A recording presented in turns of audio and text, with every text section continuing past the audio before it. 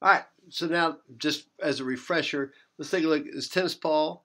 It hits and the ball strikes the court at a horizontal distance of 19.6 meters from the racket. How far above the court was the ball when it was struck? Okay. All right, so what don't we have? What have I told you? The golden thing you always need to find. If you can find the time, you can solve almost any physics problem. I put it on my mama. All right, so here we go. So let's take a look at this one. All right, real quickly, we've got this.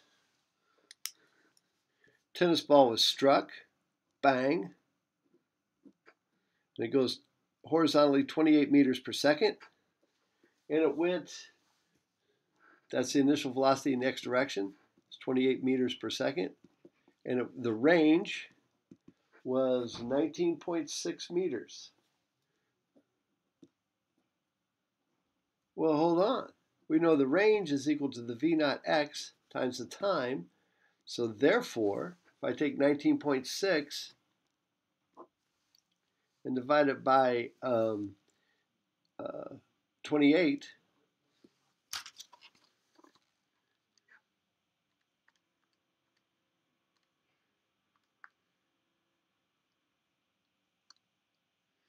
.7 seconds.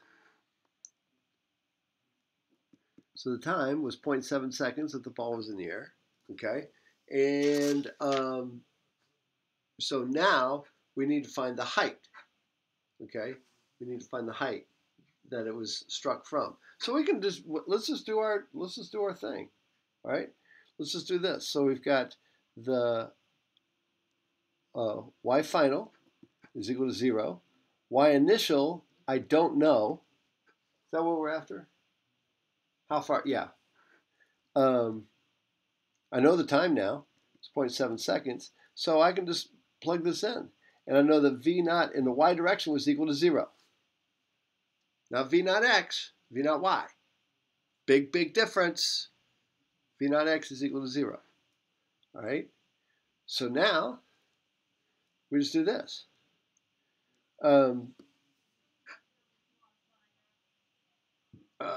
Yeah, let's just do it this way. So now we've got, and I know the acceleration. That's what's huge. So I've got 0 is equal to y naught plus 0 times 0.7 minus 1/2 of 9.8. Now what I've done is I've factored out the negative sign from here already.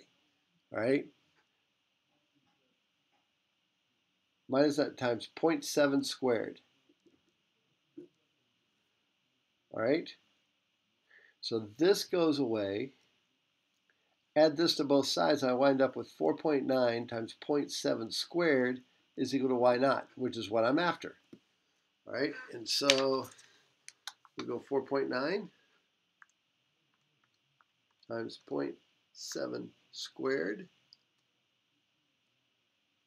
2.4 meters.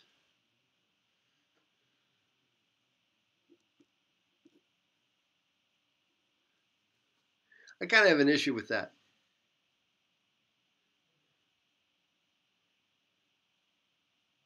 I have a real issue with that. Because think about 2.4 meters.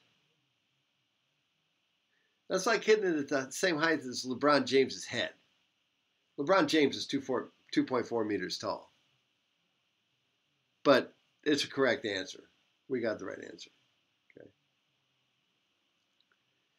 All right. So we got it from that. So there you go. There's that one. I just don't think it's a reasonable solution.